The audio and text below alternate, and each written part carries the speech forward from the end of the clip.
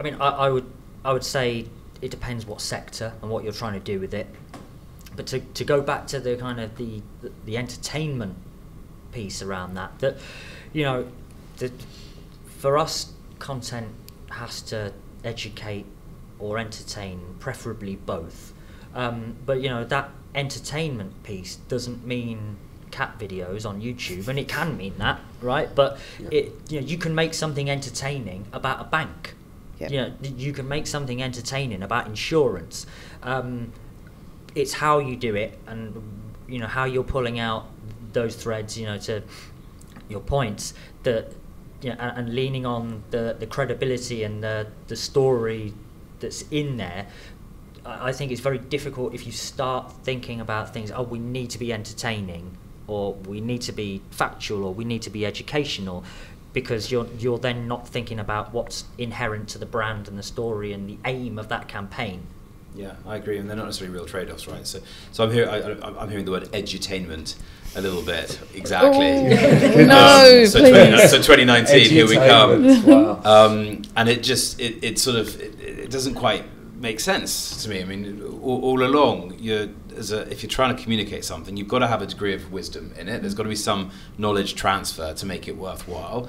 There's probably got there's got to be a bit of delight in it. Yes, I'm happy I'm here, and ideally there's a bit of that sort of sense of wonder as well. Like this is neat, this is new, this is lovely. And if those are your three primary colours, maybe you dial one up a bit more in certain circumstances and dial one down in certain circumstances.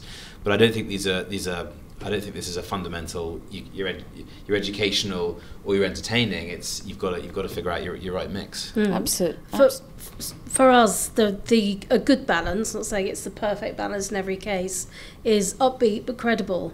Those are the stories we're telling. And it's absolutely right that the quality of storytelling, the research behind it, the insight, the voices that you bring in to talk about it, make a huge difference. It's easy enough to sort of have talking heads, you know, sort of giving the PR line for any company, but what you really want is the human response.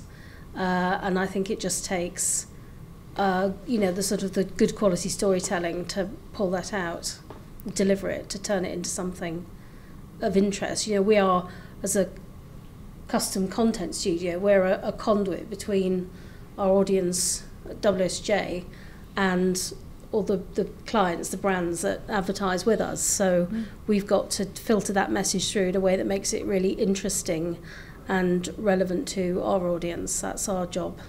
And I think that storytelling, surely that's the connection, isn't it, between entertainment and education? Because, you know, whether I'm telling a bedtime story or, you know, telling my parents something, it's that interesting tale, isn't it? So whether it's back from Aesop's fables or Octonauts, which is teaching, you know, marine biology to 5-year-olds, it's all about the interest and that human connection with the story that makes you think, oh, I need to know more about that. And I think that's the key. Yeah, the human connection is the big one for me.